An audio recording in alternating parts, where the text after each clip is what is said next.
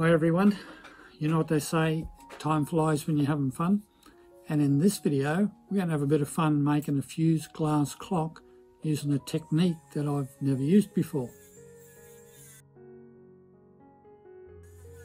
Welcome to Rocket Rose Art, my name is Jeff. The technique I'm going to use in this fused glass clock today was inspired by Rosalind. It was a comment she made in response to a video on some kiln carving that I did way back in August. I just want to thank Rosalind for her comments. This is why I like comments and questions, because they get the old brain going and get me thinking about new techniques and tests that I can perform. So if you've got any comments at all, please put them in the comment section below. Questions, negative comments. If there's something that I do that you don't like or I think I've done wrong, please put them in the comment section below. They'll get me thinking about what I'm actually doing. I think you're going to find this clock interesting and hopefully get a bit of fun out of it, so let's get into making it. Oh, and don't forget, if you like the video, please hit that like button and think about subscribing. I'd appreciate that. Now the comment from Rosalind was about using Frit underneath clear glass, putting the Frit straight down onto fibre paper and then the glass on that and then fusing it. My concern was whether the fibre paper or whatever you use got mixed up with the Frit. She said no, she's been successful at doing this, so that had me thinking. So I've done a couple of tests doing just that. This one is with fine powder, this one with coarse. Now I've used some red here, I've used a little bit of Egyptian blue, a little bit of spring green. Now Egyptian blue and red react, and we did get some reaction here. But on this side, what it's actually done is just darken the red. It hasn't turned it completely dark. So that was a nice reaction. I liked the boundary and everything that it caused, and I even liked the reaction that come from the spring green. That worked out well. The finish on the back is as you would expect from a clear glass, so that one's worked out well. Now this one is where I used coarse Frit. I just laid some coarse Frit down onto the thin fire paper, clear glass over the top and fused it together, and it's turned out quite nice actually. Probably, yeah, you might be able to see it. You get that little bit of a pillowing effect from the really coarse Frit under there. The finer Frit has left this really interesting texture on it. And when I first seen that texture, it sort of reminded me a bit of like a leathery texture. So my thoughts were, what if you use some brown there? You might get a nice leathery texture there. But anyway, they have both worked out, and that's the inspiration behind this clock. Now I've got a decal here for the hours and the markings. Had that for a while. It's not very big, as you can see by my hand. But that's how I'm going to get the numbers on it. And the shape of it has been inspired by how they actually cut this decal out when I purchased it. I didn't cut it out like that, so the clock is going to be an octagonal shape. Now the glass Frit I'm going to use is 0120 yellow. This is all opal. 0145 jade green, 0124 red, and 0164 Egyptian blue, and then just some coarse plain white or opaque white. Now just let you know that all the glass I'm using is Bullseye COE 90, and I'll be fusing, as I said before, I'll be fusing this down onto thin fire paper. There's no slumping today, and by the way, this is just 3mm. There won't be two sheets today, it'll be just a single sheet of 3mm clear. As far as equipment is concerned, you will need some way of drilling a hole for the clock mechanism here, and these are the hands I'm going to use, by the way. That is black. So the first thing I need to do is to cut my piece of clear glass. The way I'm going to do that is I'm going to first cut it into a square, and then I'm going to cut off the corners to end up with an octagonal shape. I didn't mention size before, so what I'm going to do is I'm going to cut a piece that's 183 across that way, obviously that way. Then I'll work out at what distance to cut these corners to get my nice octagonal shape. I've chosen 183, it's going to be a bit longer, but it's more dictated by the actual hands that I'm going to use. So I've got my guide set to 183 here. So the first thing is we'll cut that this out of the way a bit.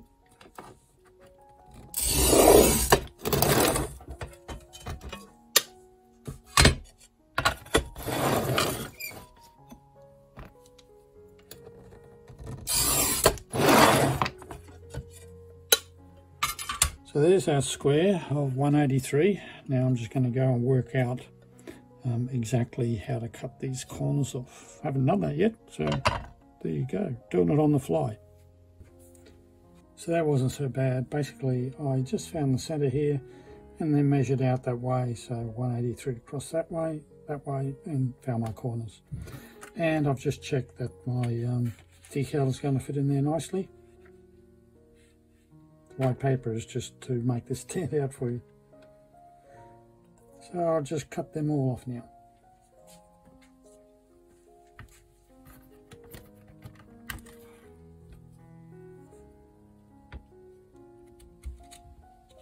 So you can see now that I've set my guide here to 45 degrees, and it's just a matter now of cut off these corners as I get it all in the right spot.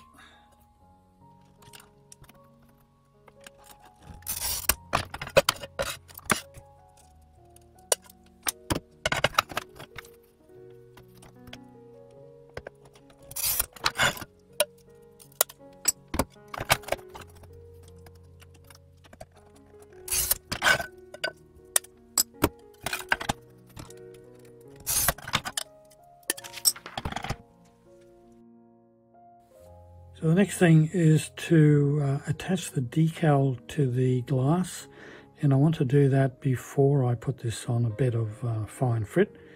I'm sure you can imagine if I didn't do that, what's going to happen to all the fine frit. So this is my setup for attaching the decal. Got some water on this side, ruler to center everything, cloth, and a little spatula.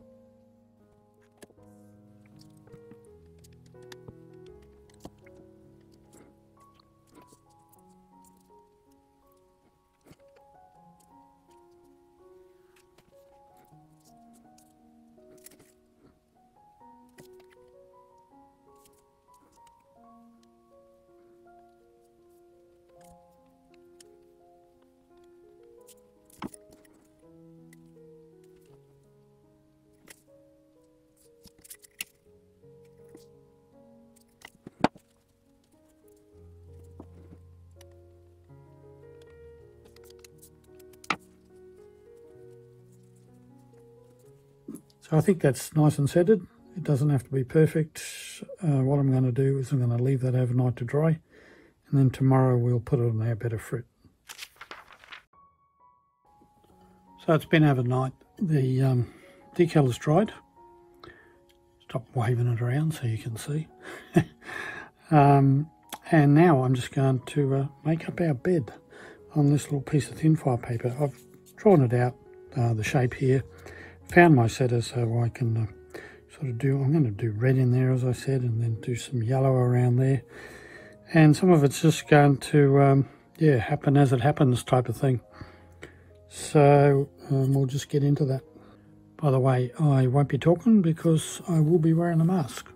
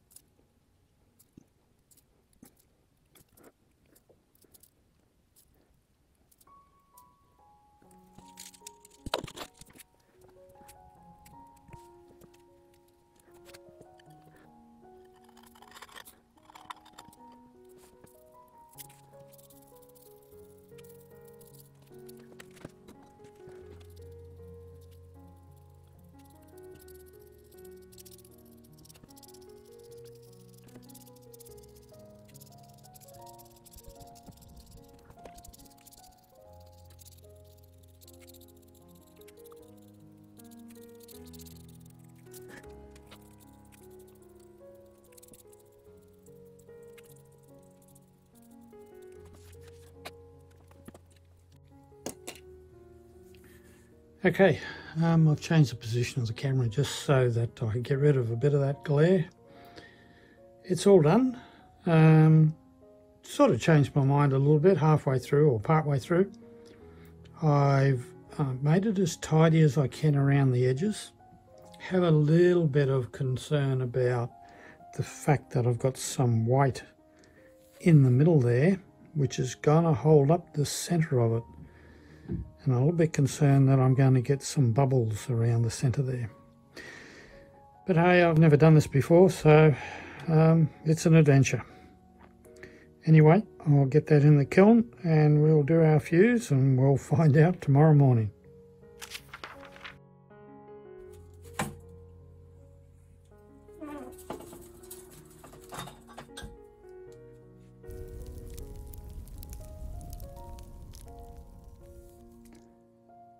Well, there are a few lessons that I need to learn in that, given that it's the first time, it's okay.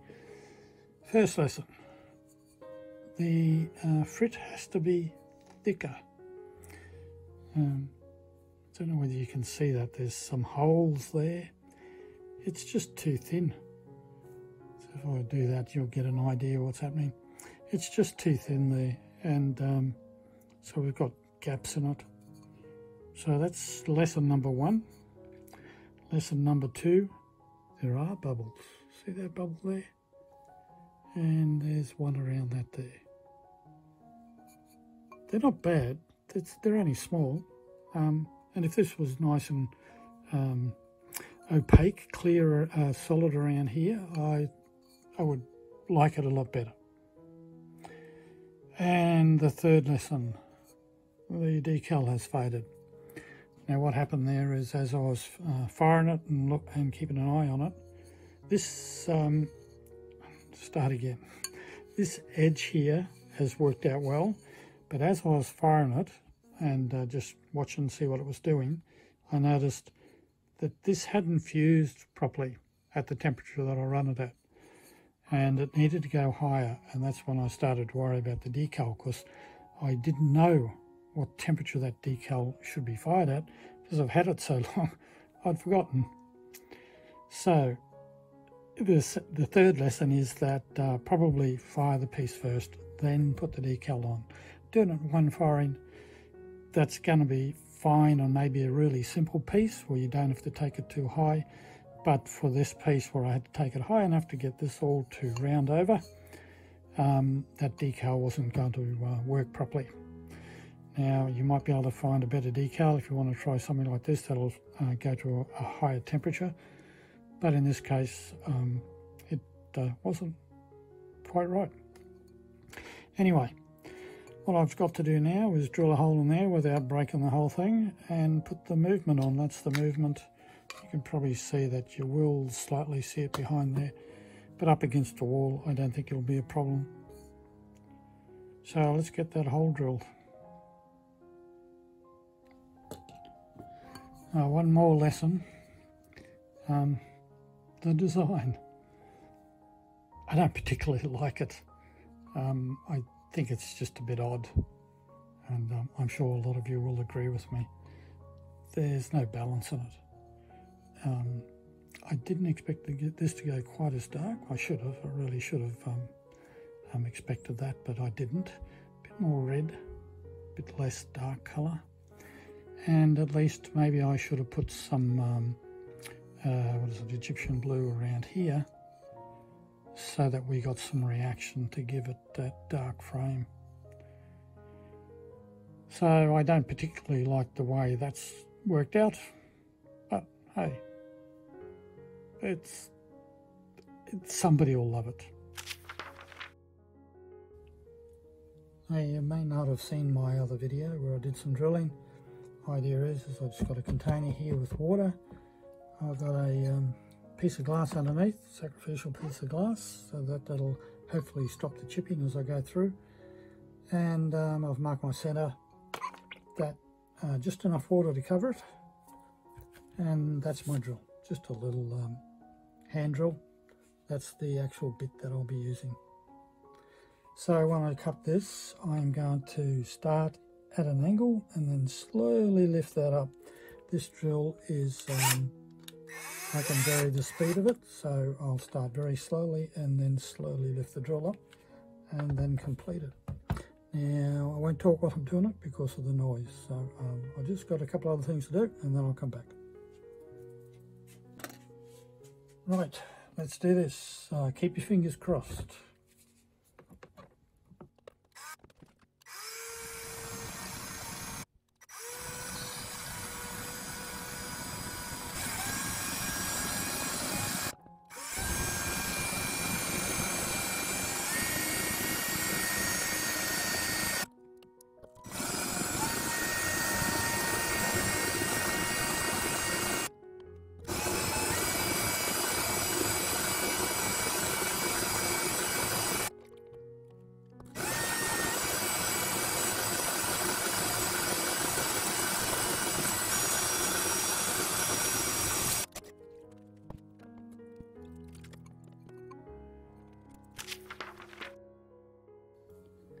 Okay, our hole is all done and it's worked out well. Minimal chipping on the back. You can see there's a small chip there, but that's going to be hidden. Anyway, we'll get the mechanism in and she'll be done. So, got the mechanism here. We've got the hanger, little rubber washer. That goes in first. Then we put a brass washer on the top of that, and then our nut. Just got to get it on, fiddly fingers.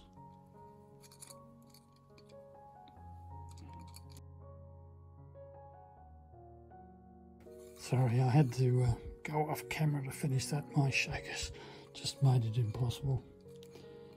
So anyway, it's on now. Then we put the hour hand on.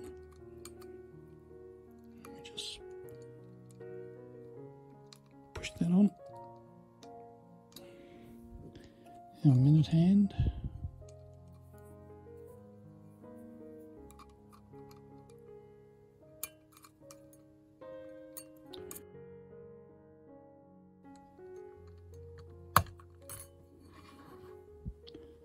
Then we have a little nut.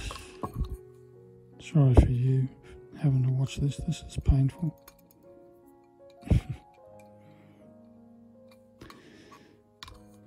And then our second hand.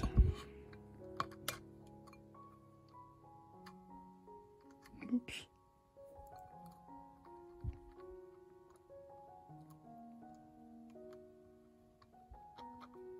Right. All done.